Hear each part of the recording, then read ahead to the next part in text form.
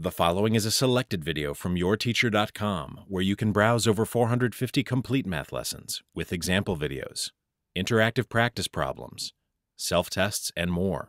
Try a complete lesson today at YourTeacher.com. I know that it's tempting to try to do percentage word problems in your head, but this leads to a variety of careless mistakes.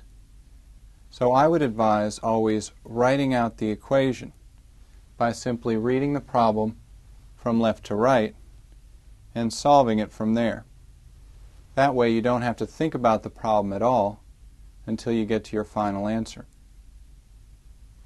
So for this problem we have what percent?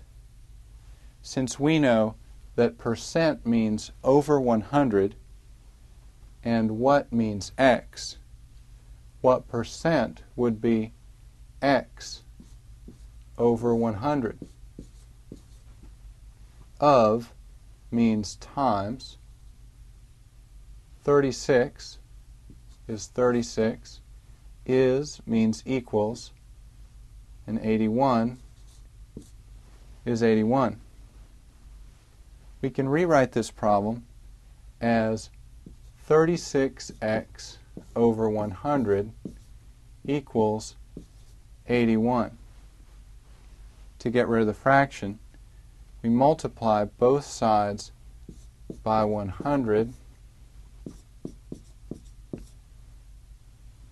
and we have 36x equals 8100. Dividing both sides by 36. You can use a calculator to find that x equals 225. Now let's check to see if our answer makes sense. We have 225% of 36 is 81. Well, we know that 100% of 36 would be 36.